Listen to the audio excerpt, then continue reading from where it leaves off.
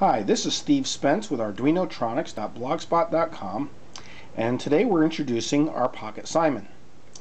This is the old game that everybody remembers, where you have to do a game of memorization and click the button that corresponds with the light and tune that plays, and it keeps adding additional rounds to it as the deeper you get into the game.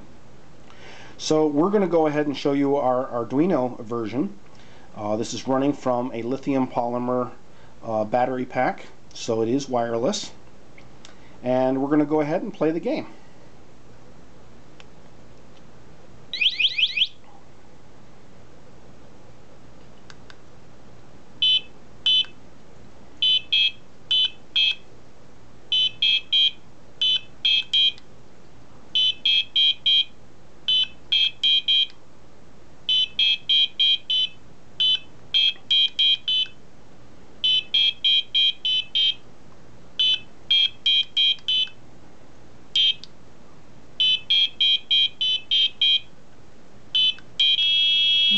Oops.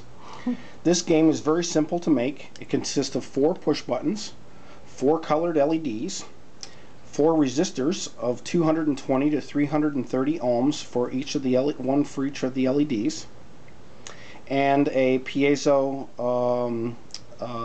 speaker element for making the music. We built ours on a Proto Shield.